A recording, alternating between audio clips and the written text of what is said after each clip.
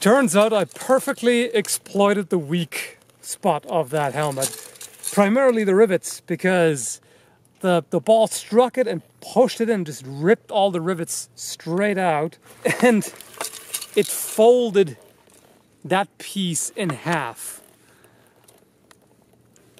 There it is.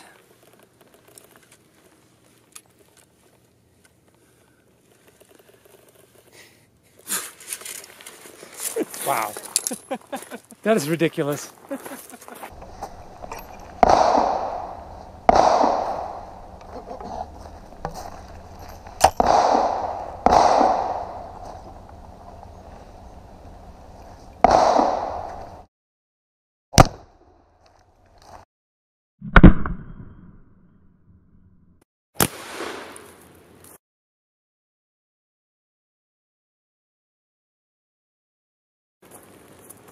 There's the entry hole,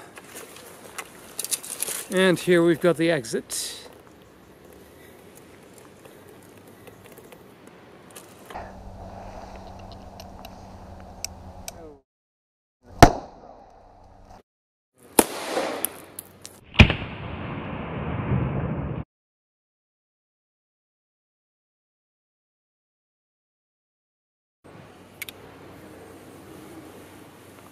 Pretty impressive that it holds up against 45 Colt.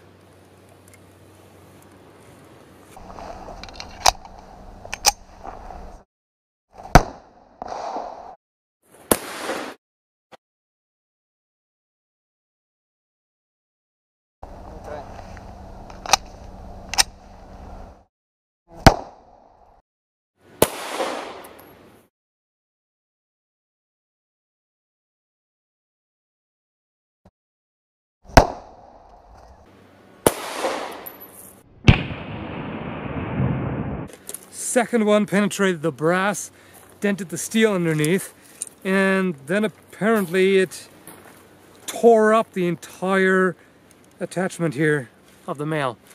Like all these rings seem to be busted somehow.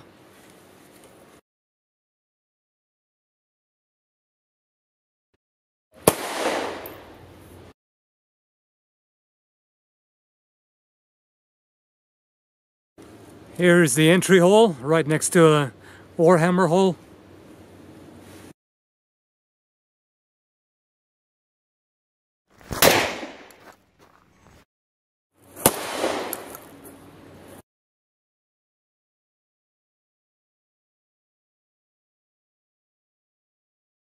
You can see all the signs of the bird shot there. And the helmet itself is really more dirty than damaged. It's leaded. From this, at least. Yeah.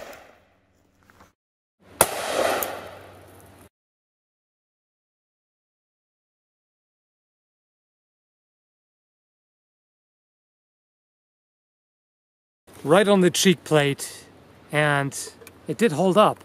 There is a hole here, but it's just from the material being stretched. It's not large enough for a ball of buckshot to actually fit through. And all the others are just dented. But make no mistake, that would hurt a lot. Okay, whenever you're ready.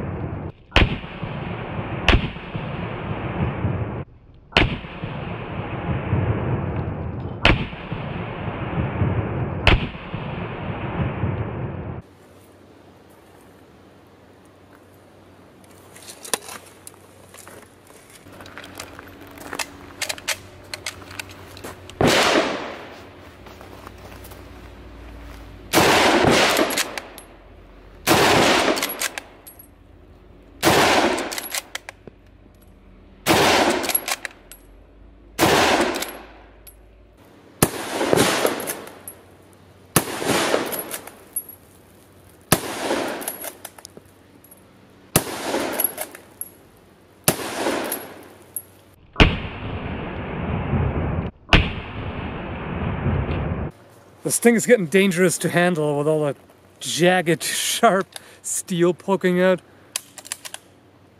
That's completely torn up. Some holes here. There's one here. And then in the back, quite a bit of damage. You can see the copper around the holes.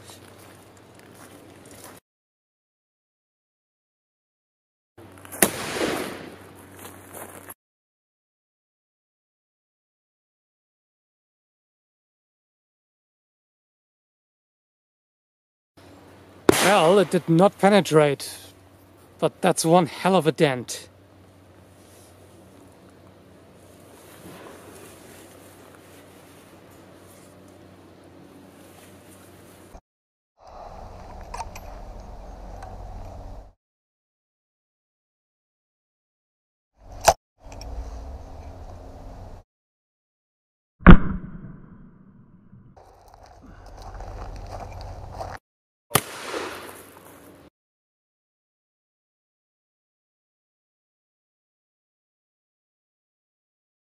Here's a pro tip: don't use a Norman-style medieval helmet in an American Civil War battle.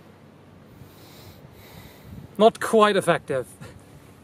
Surprise. Just blew out all the padding. That's fantastic. Yeah, it is.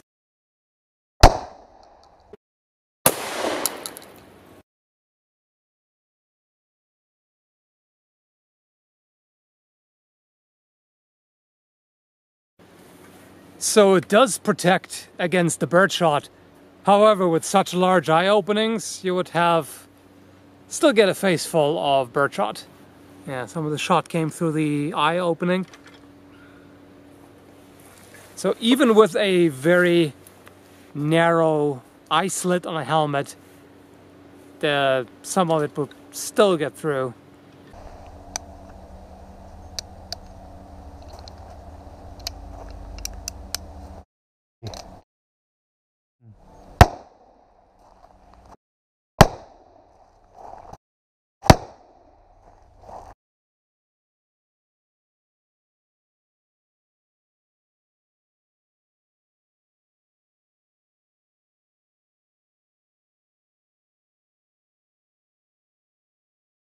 Apparently I was being too lethal here.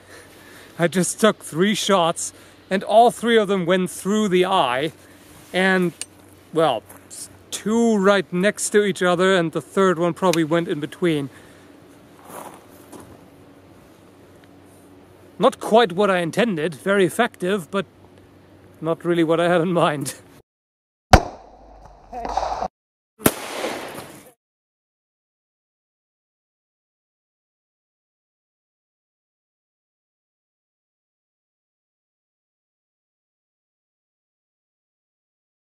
Well, once again we see the deflectional power of a spherical object. It actually made the bullet kind of skip off, and it prevented it from penetrating, which is rather unexpected.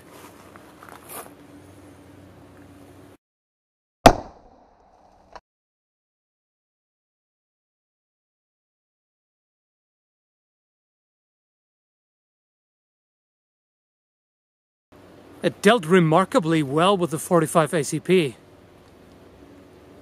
It's not the hardest load, but that's still pretty impressive. It's interesting, you can see how this entire area dented from the shock.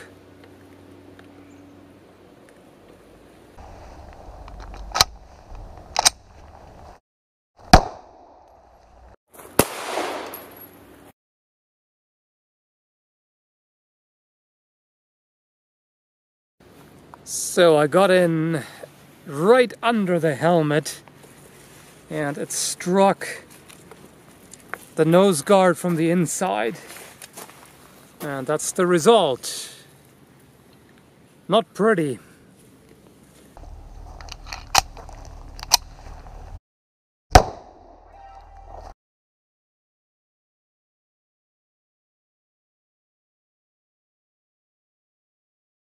And here you can see the difference that velocity makes. The 45 Colt and 45 ACP are a heavier bullet, but this moves a lot faster. So the higher velocity makes it able to penetrate where the other two don't. And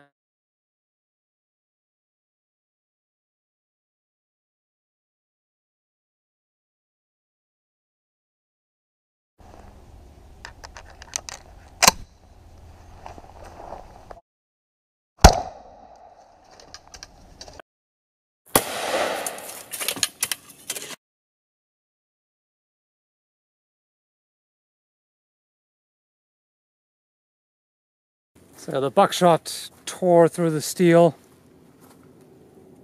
and here in front you can see the dents, which actually look pretty cool. There, right there.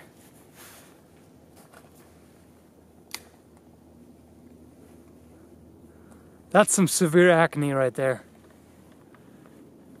Metal acne.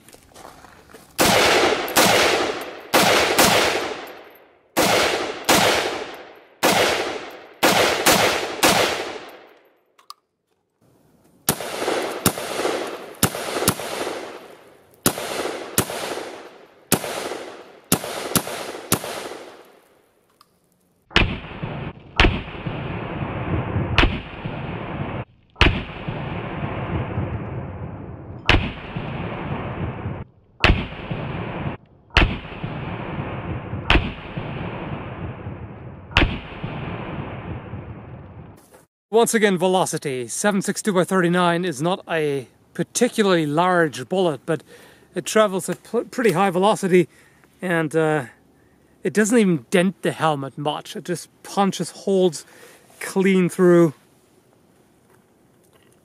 No chance, of course. I mean, this was obvious, but just for fun, we wanted to try that too.